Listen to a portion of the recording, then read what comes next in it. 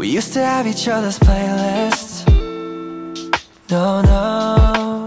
Used to be each other's best friends.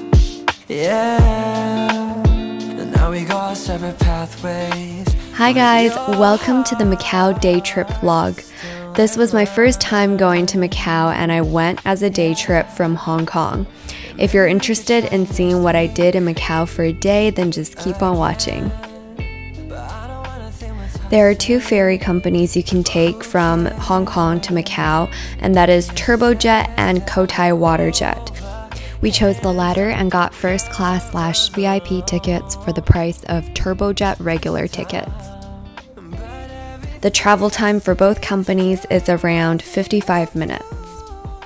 Once we arrived in Macau, it was almost lunchtime, so we took the complimentary Venetian shuttle bus from the Taipa ferry terminal to Rua du Cunha, which is a small pedestrian street offering a bunch of local street foods like Portuguese egg tarts, milk tea, and more. I really recommend taking the Venetian shuttle bus since Rua du Cunha is literally a 15-minute walk from the Venetian.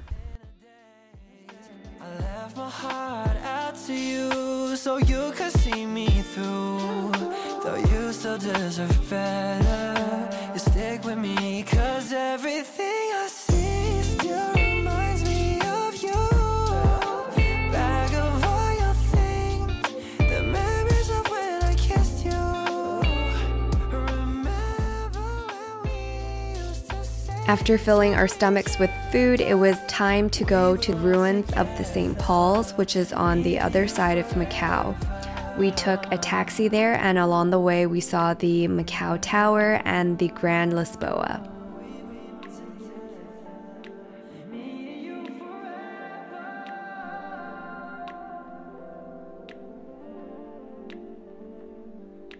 We belong together, me and you forever. We also walked through Senado Square, which contains lots of Portuguese colonial architecture. Across from the fountain, you can see the old Senate building, which is now occupied by the Municipal Council. This is also a great place to do some shopping, as the square is filled with different shops.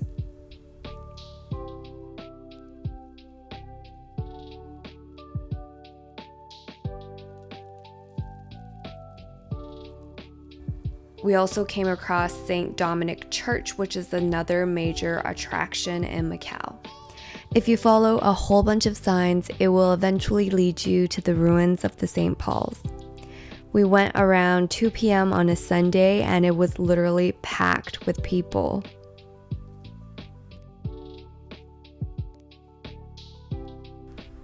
It was also very interesting to see the back of this amazing architecture.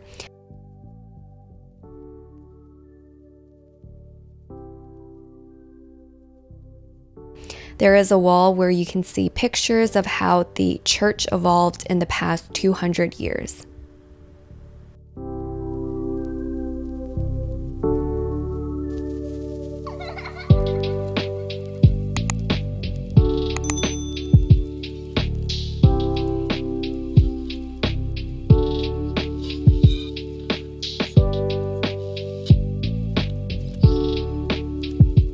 We were planning to go to Gia Fortress afterwards, but it got super hot in the afternoon, so instead we decided to go to a whole bunch of different casinos to walk around. We took another complimentary shuttle bus from Wynn Macau to Wynn Palace. For dinner, we went to a super local restaurant on the Taipa side, but unfortunately they ran out of a tofu dish that I really wanted to try.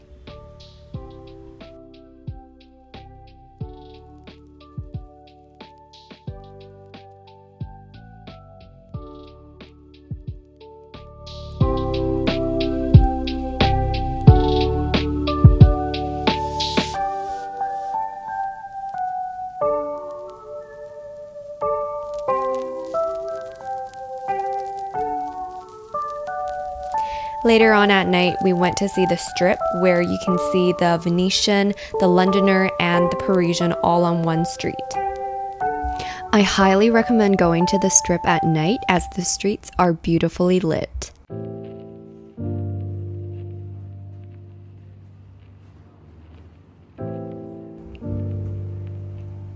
Then we made our way to the St. Regis for drinks, and I have to say that it definitely did not disappoint. You're about to see probably the best cocktail I've ever had in my entire life. It had multiple layers of flavors to it, from creamy to yogurty, then to a bit bitter and sour.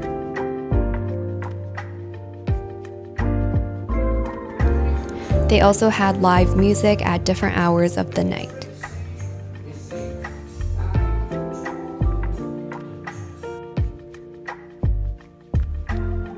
And to finish off the evening, we went to watch the infamous fountain show in front of Wynn Palace.